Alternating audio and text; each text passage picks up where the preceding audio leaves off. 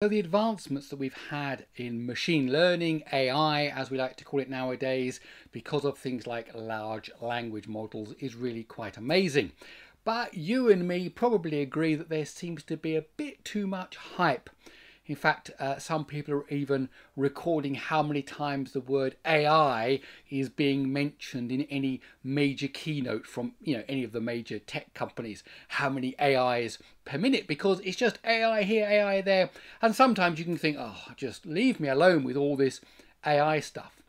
But in this video, what I want to do is cut through some of the hype, dig a little bit deeper and actually look at some real world use cases where large language models and specially trained models are actually really having a real world effect that will make our lives better, beyond asking the latest chatbot to write you a poem about your pets or something like that, or reply to an email. Real world stuff will actually make a real difference.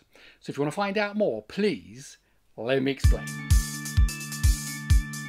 Now, Google recently published an article with 185 real-world Gen AI use cases. Now, I've been through that whole list and I've picked out my favourite 10. We're going to be covering sports, business, productivity, medical, and so on. Let's start by looking at a couple of sports examples. Sports, of course, is something that is important to many people, and it's a nice, easy introduction. For example, Formula E racing are now able to take 2 hours of commentary and condense it down into a couple of minutes podcast, including relevant driver data and context for the whole season. So if you didn't have the time or you're unable to watch an entire race, you can get that now shrunk down into a 2-minute podcast. So that's both useful because it's reducing the time, and also it's interesting because this is where AI, large language models, are so good. It's able to summarize all of that information and bring it down into something much smaller. Likewise, the English Football Association are training models on all of their historical data to try to improve recruitment and talent development for future generations. If you've ever seen that film Moneyball with Brad Pitt, it talks about how statistics really can define what certain players, teams, strategies, configurations can do for the benefit of a team. In a similar way, Major League Baseball is taking all of that historical data that's got and it's incorporating it into its StatCast system, and then using AI models, it's able to extract interesting information relevant to the current games that are being played and also for a wider context, and that's available to both consumers who subscribe to that StatCast system and to the broadcasters, so they can have at their fingertips really interesting statistics about all those different numbers that they have related to baseball. Now, that was sports, but another big area, of course, for generative AI is medicine. So BenchSci, for example, are able to use generative AI to bring out connections and look at the correlations between different things in its biological research, saving them both time and money and getting medicines to patients much, much quicker.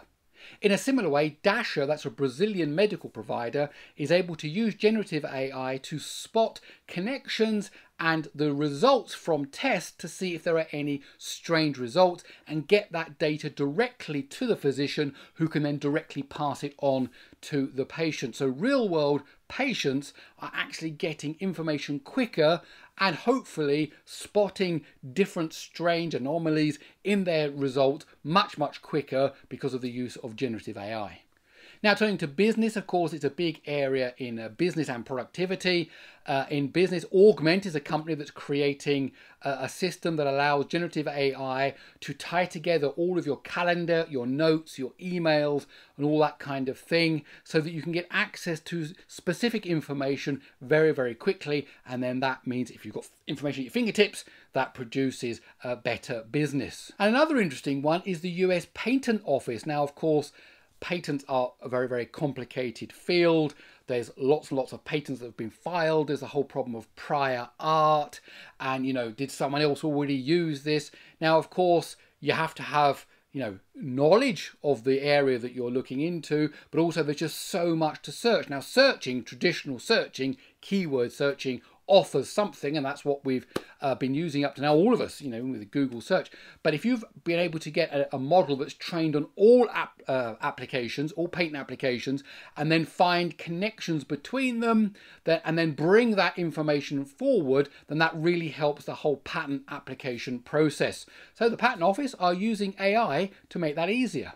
Now, Tabia has invented a system called Compass, which helps find jobs for unemployed young people. And so it's an AI system that interacts using a voice interface with a prospective job seeker, enabling them to hone down the types of jobs they're looking for. And then using an AI model, it's able to look at what's available, you know, and of course, salary and distance and skill set are all going to be mixed into that. And the important thing is to get people into work quickly. Now, another interesting one, this time in the domain of science and agriculture, is a system called Climate Field View, which allows all the data about a field, so thinking about, you know, what fertilizer have been used, you know, what type of soil it is, acidity, rainfall, and of course the crop yield, the density, all that stuff that's involved in agriculture, that can all be taken together and then give farmers and agricultural specialists a great insight into what's producing where, how to fix it, and so on. So bringing technology even further. Of course, field science has been around for many, many years, bringing that to the next level now using AI models. And the last one of my 10 is the Asteroid Institute. So of course, if you think about the number of objects there are in the night sky, you know, it's a lot.